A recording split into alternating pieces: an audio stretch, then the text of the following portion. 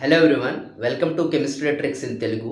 ఈరోజు మనం బాండ్ ఆర్డర్ని ఎలా క్యాలిక్యులేట్ చేసుకోవాలో తెలుసుకుందాం. దాంతో పాటుగా ప్రీవియస్ నీట్ క్వశ్చన్స్ మరియు ఐఐటి క్వశ్చన్స్ కూడా సాల్వ్ చేసుకుందాం. సో మొట్టమొదటిగా ఇచ్చినటువంటి యొక్క మాలిక్యూల్ లేదా ఒక స్పీసెస్లో ఎన్ని ఎలక్ట్రాన్స్ ఉన్నాయో మనం క్యాలిక్యులేషన్ చేసుకోవాలి. ఆ యొక్క ఎలక్ట్రాన్ని బేస్ చేసుకొని మనం బాండ్ ఆర్డర్ని క్యాలిక్యులేషన్ అనేది చేయడం అనేది జరుగుతుంది. ముందుగా ఫర్ ఎగ్జాంపుల్ ఇచ్చిన వాటిలలో 1 2 3 4 5 6 7 8 9 10 ఇదంతా ఎలక్ట్రాన్స్. ఫస్ట్ ఎలక్ట్రాన్స్ 10 11 12 13 14 15 16 17 18 19 20 ఇవి ఎలక్ట్రాన్స్ అనేది. సో ఇక్కడ వచ్చేసరికి ఏదైనా మాలిక్యూల్కి 14 కనుక బాండ్ ఆర్డర్ ఉంటే 14 ఎలక్ట్రాన్స్ కనుక అది కలిగి ఉన్నట్లయితే దాని యొక్క బాండ్ ఆర్డర్ వచ్చేసరికి 3. దాని బాండ్ ఆర్డర్ వచ్చేసరికి 3. ఇది ఒకటి మనం గుర్తుపెట్టేసుకోవాల్సింది. ఎనీ మాలిక్యూల్ దానికి కనుక 14 ఎలక్ట్రాన్స్ కనుక అది కలిగి ఉన్నట్లయితే దాని యొక్క బాండ్ ఆర్డర్ అనేది 3.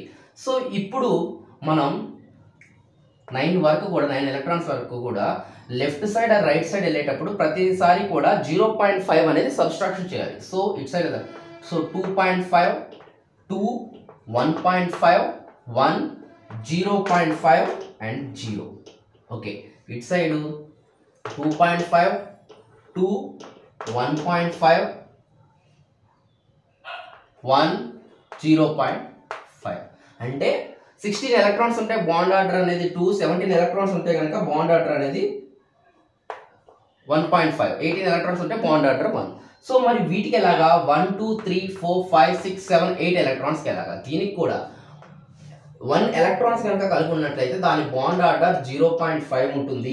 2 ఎలక్ట్రాన్స్ ఉన్నట్లయితే 1 0.5 0 0.5 1 0.5 0. ఈ యొక్క టేబుల్ని మనం గుర్తుపెట్టుకున్నట్లయితే నీట్ మరియు జేఈకి సంబంధించినటువంటి ఎటువంటి బాండ్ ఆర్డర్ క్వశ్చన్ అయినా మనం ఈజీగా సాల్వ్ చేసుకోవడానికి అవకాశం ఉంటుంది. సో ఇది ఒక టేబుల్ కనుక మనం గుర్తుపెట్టేసుకోవాలి. సో 1 నుంచి 8 వరకు ఒక ఆర్డర్ ఉన్నది. తర్వాత 9 నుంచి 8 నుంచి 20 వరకు కూడా మనం ఇది ఒకటి గుర్తుపెట్టేసుకుంటే 14 ఎలక్ట్రాన్ 3 ఉన్నది కాబట్టి 14 ఎలక్ట్రాన్స్కి 3. ఇది centre point. Left side right side వెళ్ళేటప్పుడు 0.5 సబ్స్ట్రాక్షన్ చేసుకోవాలి. తర్వాత ఈ ఆర్డర్ గుర్తుపెట్టుకోవాలి. 0.5 1 0.5 0 0.5 1 0.5 ఇది ఒకటి. సో నౌ నీట్ 2020లో అడిగినటువంటి first question, identify the molecule which does not exist. Identify the molecule which does not exist. ఇది రీసెంట్ క్వశ్చన్.